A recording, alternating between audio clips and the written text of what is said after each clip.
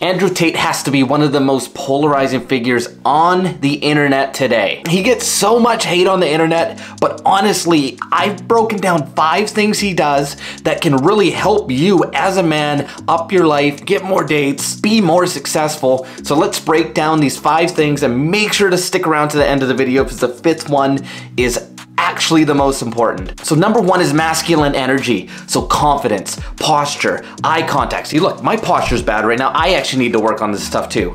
Self-respect, boundaries, being able to listen, being able to learn. Overall, all those little things make up this masculine energy. Being self-confident, knowing your self-worth, setting boundaries with people. You know, being confident enough to set the boundaries, and if people don't abide by those, to cut them out of your life. Number 2 is style and personal hygiene.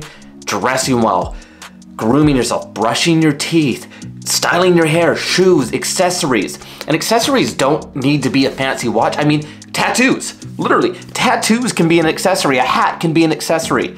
Taking care of yourself, doing the little things like, I know it sounds stupid, but like brushing your teeth, showering, keeping yourself either trimmed beard or cleanly shaven. These are all huge things that may seem small, but overall are gonna really drastically help you. Number 3 is risk taking. Stop being so scared. Say what you think. Take business risks. Talk to strangers. I mean, it doesn't mean, like, stop being scared and taking risks doesn't always mean, hey, I got $1,000 left, I'm gonna risk this all in Dogecoin. I mean, that's stupid. That's not taking a risk. Taking a risk is, okay, I got $1,000, I'm gonna take 250 and I'm gonna invest in a course that's gonna teach me how to invest in cryptocurrency. It's not just taking a risk going up to every girl you see, asking her out. That's just stupid. You just look like a clown. I mean, that's, hey, you know, I've been talking to this girl at the gym and I'm gonna take a risk and ask her out. I'm gonna ask for a number. That's taking the risk. Doing that is attractive. You have to take risks to be successful. So that's a huge point to take from Andrew Tate. Take risks, stop being scared. Now, number 4 seems obvious. This is the one you probably all expected. Up your finances. The world opens up to you when you have more money. I know that sucks. It's bullshit. It's not fair, but the more money you have, the more opportunities you have. So you have to up your finances. And you up your finances with hard work, with learning, with self-confidence, and that can mean asking. It doesn't mean you have to start a multi-million-dollar business.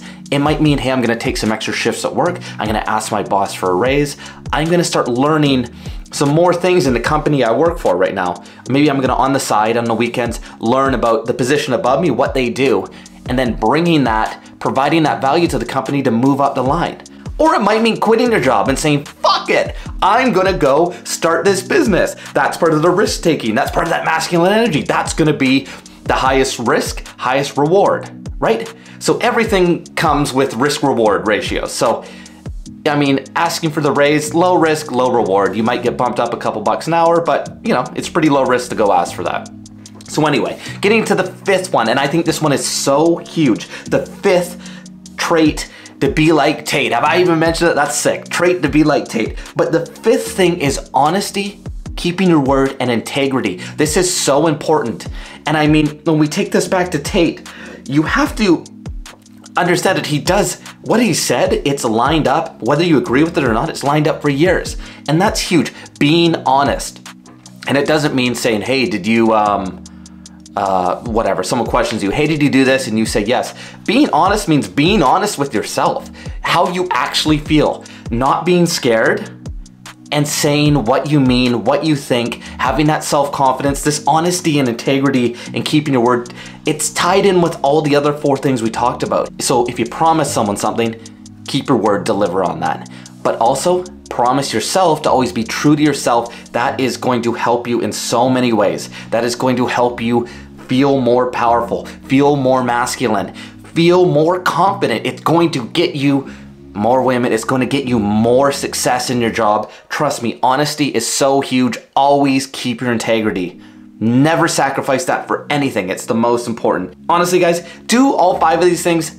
I guarantee your life's gonna change. I love y'all. Smash that like button, smash that subscribe button. Let me know in the comments below which one of these 5 things you really need to work on and why. I love you guys. See you on the next one. Peace.